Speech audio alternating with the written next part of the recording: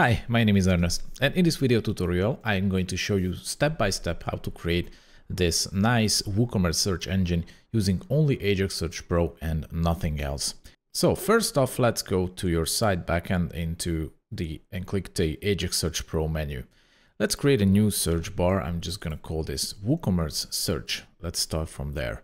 Now click the gear icon to access the search settings. And we'll go step by step slowly so we don't miss any settings, okay? So first off, since we are going to search products, we don't want these here in the search sources. So don't want pages and posts. Those are the default settings. And we'll scroll down and choose products. You may have more, you may have less options here. I have a lot of stuff installed here. So I will have to scroll down and find the product and drag it here. Perfect. Now, or we have a search bar. If we just test it, searching products, see, there we go. This is a little bit different from what we want. So let's continue. Okay, I'm just gonna move this right here. So we have space and let's continue. So what is the next step? How about we start with the filters right there? I think that's the next one. That's the closest one. So let's go for the front end search settings and general. What we want to do is set the search settings visible by default. So we want them to be visible all the time and that they don't hover, but they're displayed as a block below the search. Okay, right? If I refresh, there's nothing here because we don't have any filters. So let's continue and create categories and taxonomy terms filters first.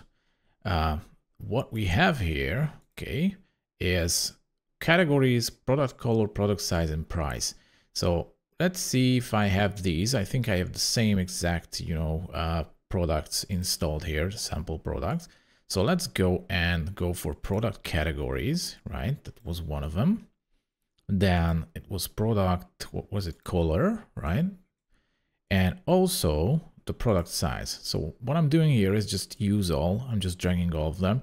You can choose to, drag one by one and set the states of the filters. But right now, all I'm going to do is just grab all of them. Okay, now let's refresh. How are we looking? Right now, we have some filters here, but if I go back, like the product categories is like a drop down with search. The color stays checkboxes and the product size is like a radio button. So let's fix that. So here's this blue button, change display mode, and each of the selected filter taxonomies are here. So first up was the product categories. It was like a drop down with search, right? And also the color that stayed, I think that was checkboxes, and the product size that was a radio. Of course, you can choose anything you want. Feel free to experiment with these options, but I think this is going to be really close to what we have here. Let me check. Yeah, I think so. Although this one doesn't have anything selected, and this one has a select all, and this one has an any size. So let's mind that. Let's go back to the display mode and set the select all and choose any option. I'm not going to rename these. And also for the product categories, the display choose one and any option. So if I refresh, yep, I have the same exact thing now. See? Okay, now let's move on. And what we have here is a price filter, and price is stored in a custom field. So let's just go into a custom field and call this price, right? And the price, if I just type it in, it's going to help me. And this is the one you're looking for, the price, okay?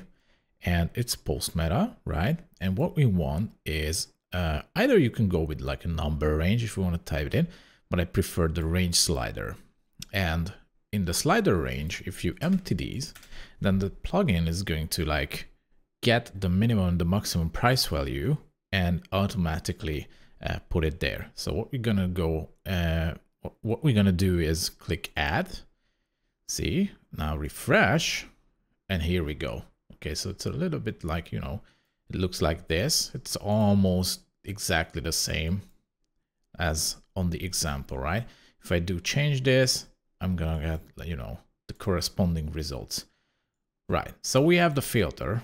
I recommend saving now because we don't want to lose this progress, and just go back. And what's next? We need to change the results layout to something different, you know, because right now we have this default vertical results, which are quite nice, but what we want to replicate this exact layout. And for that, first off, I'm going to go to the theme and styling, and I'm just going to choose a different theme with a predefined vertical results layout. I could just stay with this one. The default one is the simple red, so I can just go like simple red horizontal. So whatever you do, just choose a horizontal theme, right? You can choose whichever you want, just choose one that ends like with the horizontal. And now when I do a search, see, now I'm getting these different boxes, although there is this scroll bar that is not present here on the demo. So we want to get rid of it. So let's go to the horizontal results and let's just turn off the scroll bar and let's see what's going to happen. So it's still like drops down, but it's not what we want. We don't really want these hovering results, although I think they look cool. But as you can see, this is completely printed into the page. So what we want to do is go into the layout settings and results layout and fields, and just change the results position from hover to block. And that's going to change a lot. So now if I do an empty search, I wish it would change. Oh, it did change. Okay, just the background is red. Okay, let's just change that to transparent. Okay, in this theme, the background is not transparent, it's red. So what you can just do is just drag this little slider under the theme styling horizontal results, scroll down, results container background color, and just drag it here, click choose, refresh, and let's do a test search. See, we are getting very, very close. While we are here on these styling options, let's just change the, I think everything is set correctly here. What I recommend to do is like set the border to this item border to 0 and the image border to 0, because that is the exact setup. So take a mental picture and replicate this, and let's go up a bit and change the width to 25% for mobile devices, 33% for 25% for like desktop, 33% for tablet, and 50% for mobile devices. What's that going to do is create this same layout where the width of the items is set in percentages based on the screen size. So let's do a refresh, let's do a search, and now it should show 3 columns, exactly the width of the search or its container. So when I change this, see, now it switches to 4 columns. I would also adjust, as I'm looking at this, I would also adjust the height of the images. So maybe I should go like something bigger with maybe like 250 for desktop. I'm not sure, maybe that's a little bit too much. Well, I think it's a little bit too much. So how about we go with something like 220? Let's go 200 or maybe 180 for the tablet and 150 for the mobile. So let's see how does this work out. Yeah, it looks much better. It looks much better. So now we have like the design as it is. It looks like the boxes are very similar. Now all we are missing is all this star rating, price, add to cart, category, color, whatever. So how do we add that? So before we continue, again, save. We need to save this, all right? And let's go now to the advanced options and into the content and fields panel. And a little bit, scroll down a little bit, and here's the advanced description field for post type results. This is what we need. This is where we're gonna add these extra fields, which we don't have right now. See, now it's showing, okay, let me just move it a bit again. See, so now it's showing the result content. This is the content field, so it's showing the content. We don't want that, right? We don't need that. What we need is, we want the star rating as first, okay? So to do that, I recommend adding either a paragraph or a div. So I'm just gonna go with the paragraph, and the cursor is moved automatically right there. Make sure it's like highlighted, and click on the insert field, and let's go WooCommerce star rating. I'm just gonna leave with the defaults. You can play around with it, but now if I hit refresh, I should have a star rating. So we're getting somewhere. And I think the second one was the price and then the add to cart. So we do the same thing. We add the paragraph, insert, and we go with price. What you want is the default price HTML. This is the one that WooCommerce provides with the regular and the sale price and whatever it's, whatever it's present.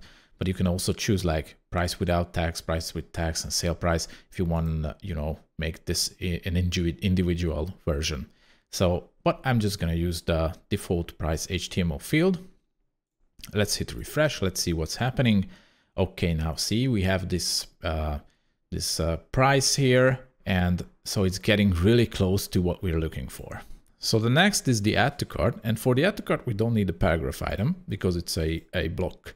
So let's go WooCommerce add to cart. And what I like to do is like display quantity input, right? And save and see if we have the add to cart. It's already getting really, really nice. So one thing is left is to add these category size and color. So what we're gonna do is like new line, add a paragraph, insert field, and let's go with categories and taxonomy terms. And in the taxonomy, let's choose first is, what was it? I think it was product category. I think so. Where is it? Product categories. There we go.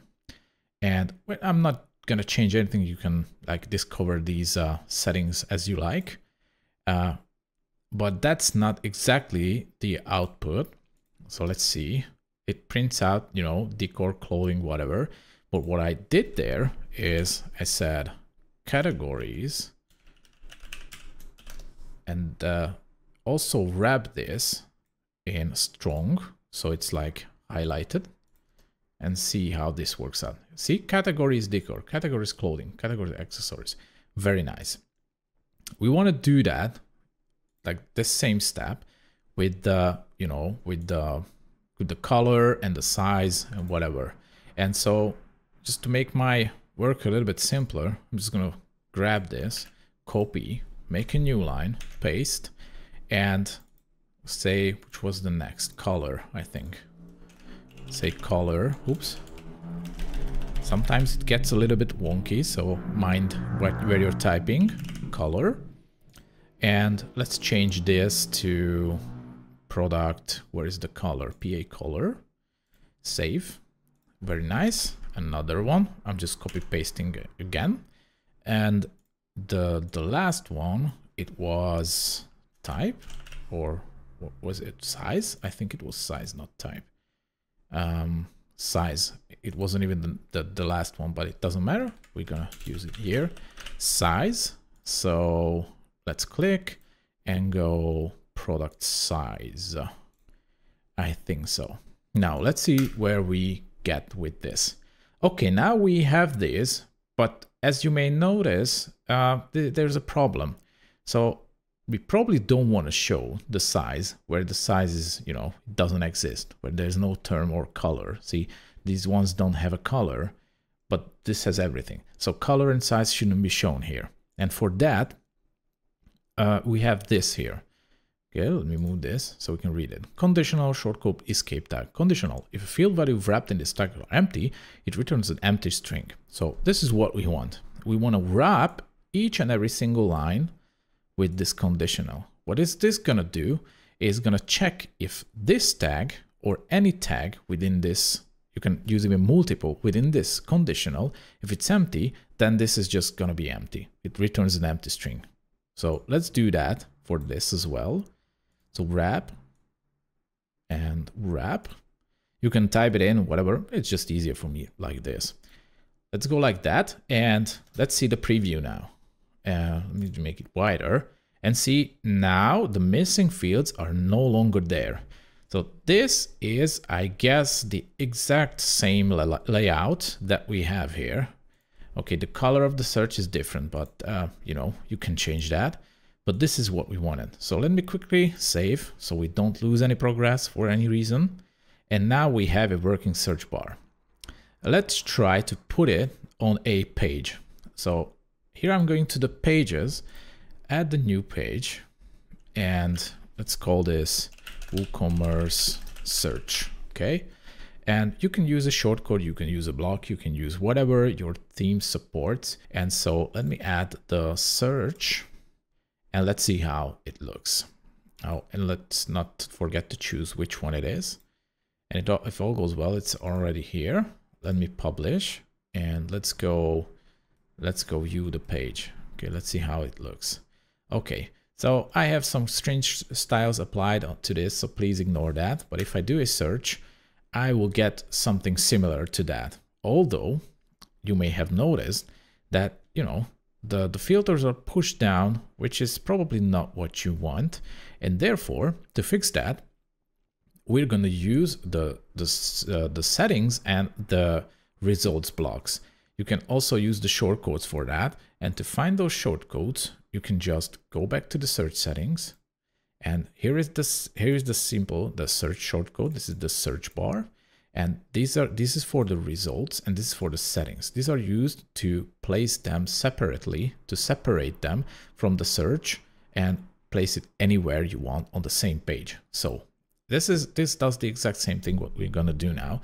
So we have a search, we do again, and now we choose the search settings. So they are displayed below the search bar. And let's add another block. This is gonna be the search results and for the same search bar. So we have the search bar, the search settings, and the search results. Now let's save it. Let's go back. It looks almost the same. Let me do an empty search, but hey, the results are displayed below the search bar. And as you can see, we got like basically the same exact output aside from, you know, some spacing and margin issues, but that's due to I'm using, you know, some experimental stuff here. So just ignore that. It's exactly the same. And I think we can even test it. So I can just go like hoodies. Oh, and there's one more difference, but as you can see, it's working. When I reload this page, you know, there's initially results displayed. When I reload this page, there's nothing.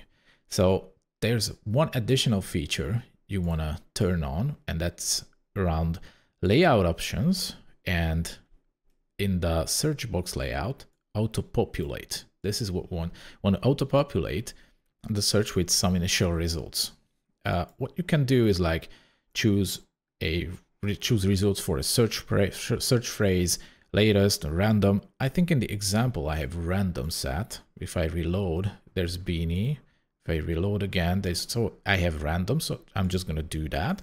I will go random results, save. And here we go.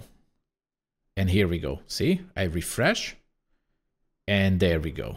And we have the same exact layout.